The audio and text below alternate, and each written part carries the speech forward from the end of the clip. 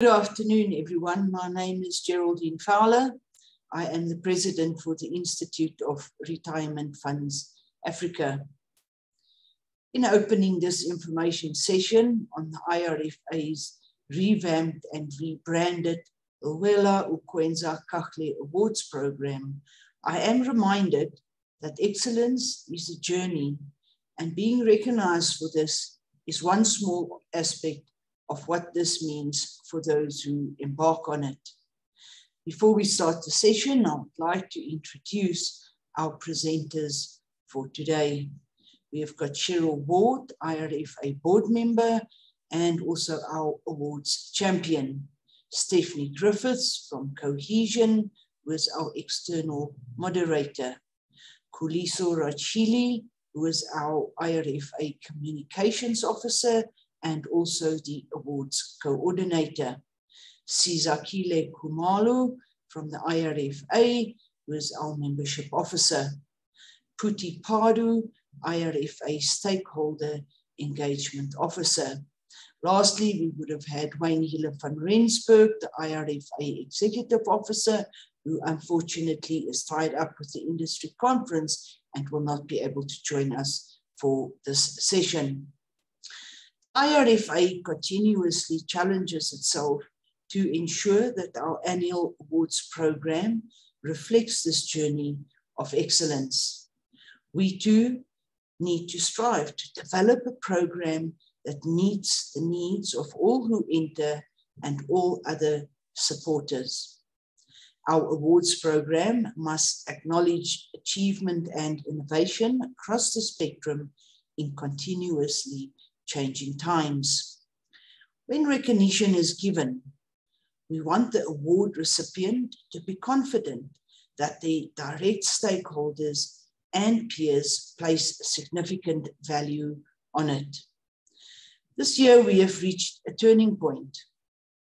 While retaining the essential focus areas of our 35-year-old program, we have reduced the number of awards and structured the program in such a way that the entrants scoring the highest will receive recognition for achieving excellence in these focus areas, which collectively result in optimum outcomes for the fund and its members. For us, this is reflected in the new name of the program, when translated from isiZulu into English, translates as Strive to Do Good Awards. We at IRFA believe that retirement funds are uniquely positioned to benefit not just their members, but society at large. Thank you for joining hands with us in striving to do good by entering our awards program and showcasing your excellence for the benefit of the sector and the body of knowledge.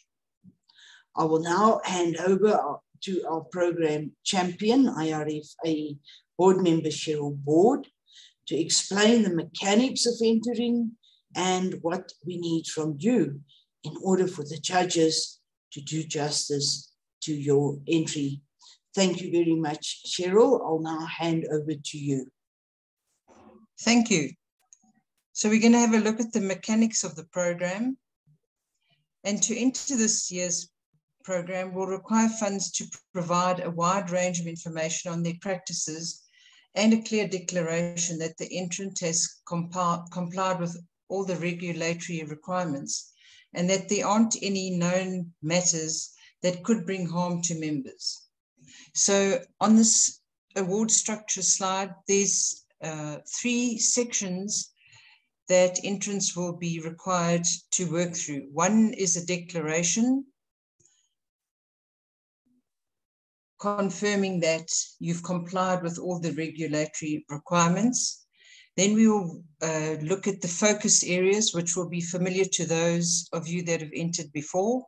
And then there's a new section on innovation, which we're very excited about and which Steph will talk about later. So if we have a look at the focus areas, they are the original categories that we used to work with. But if you have a closer look, there's a slight change in some of the namings of these focus areas. For instance, trustee development is now trustee and principal officer competence and development. And another interesting one, governance is now governance and compliance. So the 6 focus areas remain, and you will see those coming through in the work plans.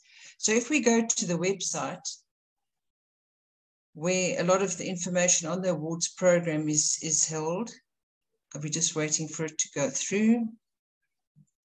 Here is the awards program page, recognizing excellence, and the entry form comes in the form of an introduction. And if we just scroll down a bit further, there you go. If we look at the recognition that these awards will bring, I'll read there halfway down the page. The entrants will be recognized as follows. We're going to have a single gold award for the entrant who scores the highest in all the categories. And this is irrespective of the fund size or the classification. Then there will be a silver award for the runner-up. We will have multiple bronze awards to recognize entrants who have achieved 75% or more in a distinct area. And that again is irrespective of the fund size or the classification. The innovation recognition certificates, we will have 5 of those to recognize funds who deserve recognition for an innovative idea or a practice. And the presentation of these awards, the gold and the silver award, will be recognized at the IRFA conference on the 5th of September, 2022. The bronze award winners and the innovation award winners will have their names displayed at our conference exhibition stand. And they will also receive certificates, which we can send to by email. This year, the entry cost is 8,000 Rand per entry, but there is a 20% discount for early birds for those entries that we receive before the 15th of June, 2022. So I would encourage funds that have started their entry and to get it going and get it submitted by this time to save some money. We can go on to another part of the web. And here is where the entry form starts. You'll recall in that first slide we spoke about the declaration, and I'll just go through this section quite quickly because it is self-explanatory. But this is a declaration, and you'll see the first one, I duly declare on behalf of the fund that the following information is accurate. So you would click on yes under that section there. You'd put in your fund name, and we've just put in some fictitious things here, and the PF registration number. Now, the title, you should, as in previous years, you give your submission a name to describe the flavor of what you're going to be presenting to us. And then the next questions are these declaration questions, which have a place to say yes or no. And if you've said no, you have a chance to comment on the reason why. For instance, does the fund or has the fund's principal officer been approved by the FSCA? Yes or no. If there's a reason for no, you'd have a chance to say so there. So there's probably 5 or 6 questions to get through this first section. They're important questions, and that's the way you get started on your entry.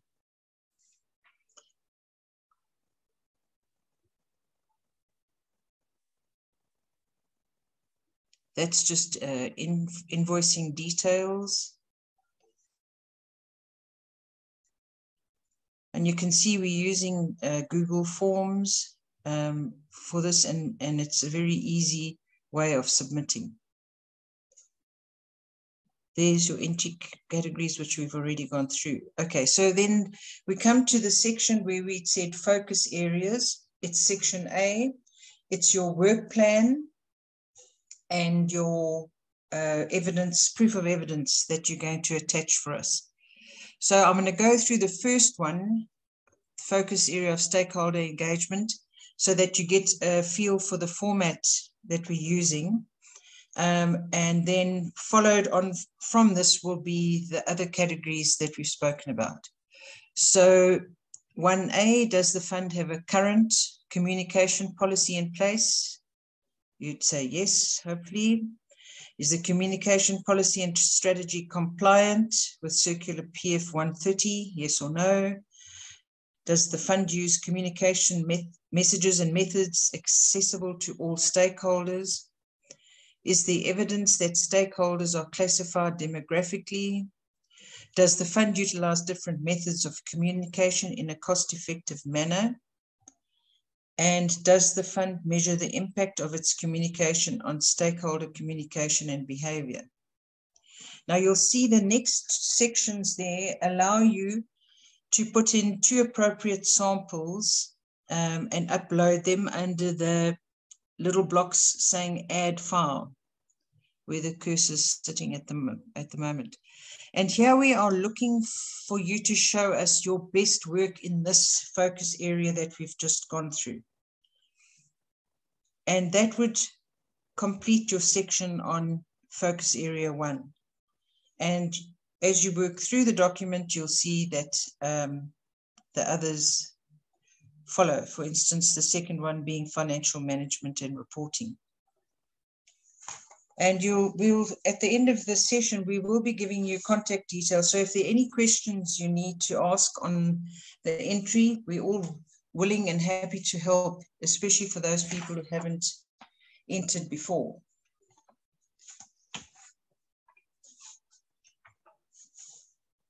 Right, so we can go on to the next section.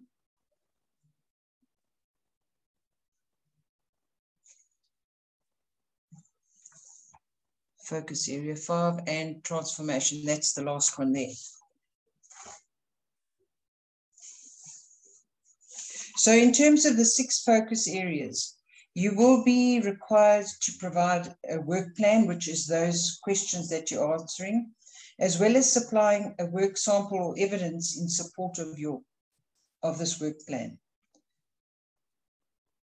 I thank you for your time and best wishes as you prepare your award-winning entry. I'll now hand over to Stephanie Griffiths, our external awards moderator, and she's going to explain the Innovation Awards and the judging process and give you some tips on what will be seen as the excellence factor that the judges are going to be looking at. Thank you very much for your time.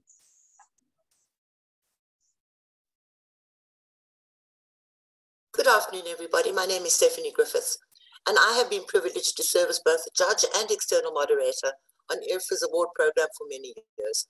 I'm also privileged to serve as a judge on several local and international professional awards programs, and myself have been recipient of several awards for research over the years. In terms of my involvement with the IRFA Awards, I have always been impressed with the standard of entries and the innovation shown by many funds in meeting the needs of their members, pensioners, and the sector at large. This is why this year's program really excites me, as it highlights and acknowledges this innovation in the form of a specific award in each of the 6 focus areas over and above the main trophies. Remember, however, that to be eligible for this award, you need to have entered for the gold, silver, and bronze awards, i.e. completed all the questions in all 6 focus areas. There will be a separate questionnaire for the Innovation Awards, as you need to complete a work plan for this category. You will also need to specify which focus areas you are entering for the Innovation Award, and will need to articulate your goals and objectives. Tell us the process you followed in determining the need for the program, how you planned and implemented the solution, and also, most critically, how you measured the impact of your efforts. Which brings me to the concept of excellence and innovation, both of which apply to all phases of the Lwela, Ukwenza, Kahle program. Your entry will be judged by 2 judges and moderated should there be a large discrepancy between the judges' scores, ensuring rigor and lack of subjectivity. What will our judges be looking for in an award-winning entry? Well, we'll be looking for more than just the wow factor, as critical as this factor is. We will be looking for an understanding of your stakeholders and their needs. We will be looking for due process. We will be looking for the impact the solution made and learnings for the industry at large. So, best of luck as you prepare to showcase your innovation and contribution. And as always, I'm available to provide any further guidance you may require as you complete your entries. I will now hand over to the hardworking IRFA team who will facilitate the entry process for all of you. Good day, Sanbonani Abusheni A. My name is Kuliso Rachili and I'm the Communications Officer and the Awards Coordinator. We have decided to simplify the awards program to make it easier for entrants to complete without needing extra resources or taking up your time. This year's entry can be completed in just 2 days or less. Please feel free to contact our office if you require any further information and we will gladly assist. Remember, Ukwenza Kahle in your funds and we can't wait to receive your entries. I will now hand over to my colleagues, Sizakele and Puti. Thank you and good luck. Good afternoon and welcome to IRFA Lwela Ukwenza Kahle Award session. My name is Sizakele Khumalo, well known as Caesar, Membership Officer of the IRFA. I would like to encourage all the funds, big or small, to enter the awards program. This is an opportunity not to be missed. Deadline for submitting entries is 13 July 2022, and for the early bird, it's 15th of June. So we're looking forward to receiving your entries. As my colleague said earlier, that should you experience any challenges or have any questions, please send us an email on the email address, which will be provided at the end of the session. Wishing you all the best. Thank you. Bye.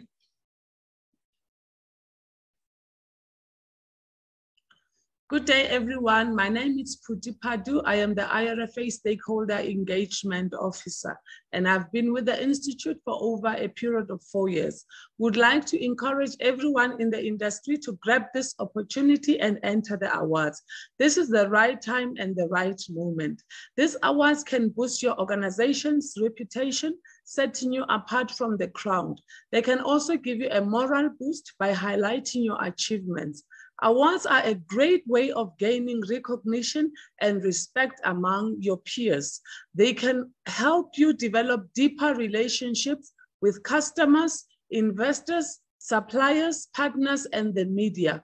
We are looking forward to receiving your entries for the Lwela Ukwenza Kahle Awards and wishing all the fans entering the very best of luck. I thank you. I will now hand over to the president to do the closing. I am in the closing of the session representing Wayne. As I said earlier on, he's unfortunately not available for the session, and I will do the closing for him. I thank you for your interest, participation in the program, and your support.